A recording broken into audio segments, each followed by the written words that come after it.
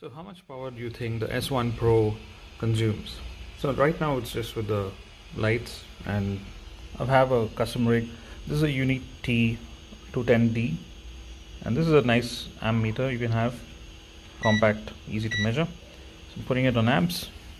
So with the live wire here, you can see this is a 250 volt supply, so that's 250 into 0.11 on standby.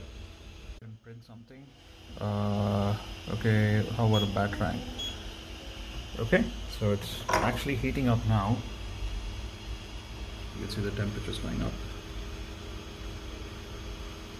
Printing the batarang, it's on its way. So you can see the temperature is up. Let's see how much we get with the amps. 0.74, 0.85.